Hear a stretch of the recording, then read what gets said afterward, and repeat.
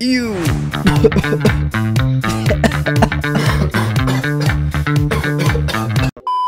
Yeah, if you have your gaming setup for a while now, there's no doubt it's as dirty as mine. Actually, in this video, I'm gonna be deep cleaning this PC and show you the right ways and tips along the way. So without further ado, let's get started. To get this started, we need a powerful air duster, alcohol for cleaning, towel paper, and one of these thermal paste. I'm using the MX5. You can find its link down below in the description. First, let's begin by blowing the dust from these filters. This is by far one of the most satisfying moments of this process. Next, we're gonna do the same for our case. Now, these air dusters are perfect for cleaning those areas that are almost unreachable.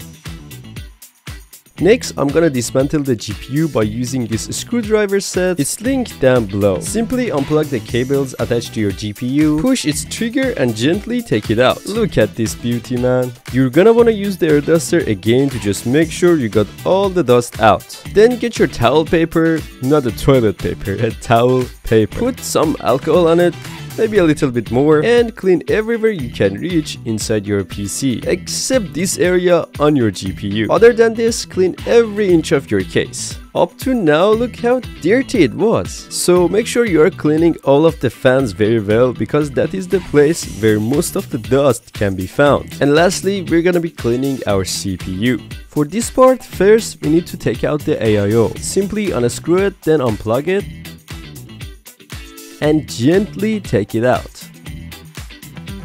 And this is what it looks like after 2 years of working with the CPU cooler. It looks pretty bad. And now get your towel paper, make sure it's wet with alcohol, and simply wipe off every thermal paste you see on the surface. After you're done, put it on the side and do the same for your CPU. Again, we don't want to put any thermal paste on the surface, so make sure you're cleaning the edges as well.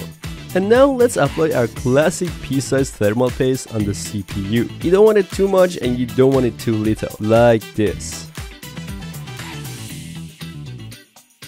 Now gently place your AIO back on your CPU, keep it pressed for about 5 seconds, then put back the bolts and tighten them up. And don't forget to plug back in your AIO into your motherboard. And that's pretty much it. If you followed all of the steps as I showed you, you'll be just fine.